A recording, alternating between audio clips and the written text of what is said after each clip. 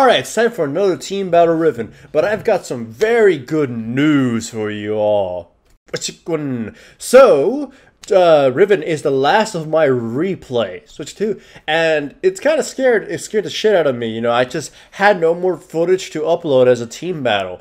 But apparently Riot finally fixed spectator mode, and I'll be able to upload team battles again. Fresh ones, non-stoppy ones. The reason why they were all pretty much stopped is because I had nothing else. By the way, anybody wondering what my runes are, it's attack damage, red attack damage, Queen's Armor, yellow measures, and blues, 2190 masteries. Anyways, this is the last of the hopefully stompy team battles, and I'll be able to go back to my regular, you know, the regular form of my team battles, having difficult ones, having even losses. So, yay, finally Riot does something concerning spectator mode. I've been panicking for the last month. Nonetheless, this last video will still hold to the nature of the team battles I was having for the past few weeks, in which I explained more about Riven's balance as a jungler than, you know, her actual, well, the actual commentary of the game. Jungle Riven.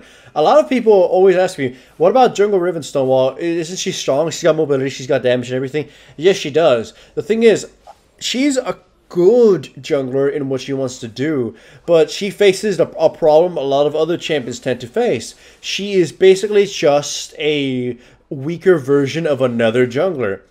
Of another champion in the jungle, I mean. Think of it this way. She has more damage than Lee Sin, no doubt, and her late game is stronger. But she's got more weaknesses. She does have mobility, but Lee Sin has way more mobility than her. And he's honestly, a lot less risky to use when it comes to wall hopping. He doesn't really need. I mean, his war drops and his Q are just a lot more, you know, malleable to me than the 3 hops as Riven and stuff.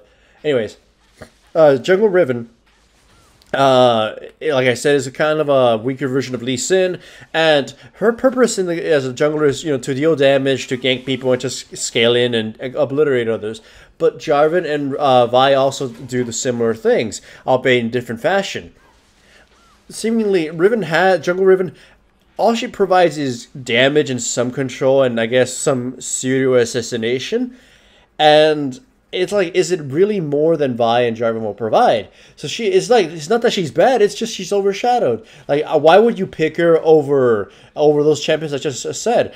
For fun, of course. If you like Riven or you are better at Riven, then go ahead and play her. She won't weaken your team. She will be a risky early pick, because if she gets stomped early game, then she really, really doesn't do well as a jungler. Her recovery is amongst some of the worst for junglers, albeit her ultimate is a really amazing ultimate for someone who carries from the jungle to have.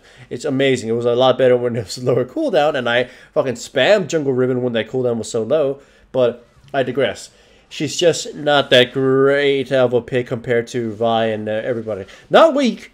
Go ahead and play her. Like I said, if you know how to play Riven, she's a wonderful pick, and I personally do like playing her, but Vi, in my opinion, would be the better champion to play if you wanted a carry from the jungle, at least with a lot less drawbacks and a lot less risk. Nonetheless, though, what she can do is gank the living crap out of people. Her damage is amongst some of the highest in the early game junglers. Imagine this, like I've mentioned it with Xin Zhao, and Riven has the same thing. There are some junglers who don't have the best crowd control or the best gap closers, or honestly, like the safest clear times of all. But they provide, the crowd control they do provide is enough to secure some ganks, and they also have the damage to secure the gank on their own. Some champions, like Nautilus, have a lot of crowd control.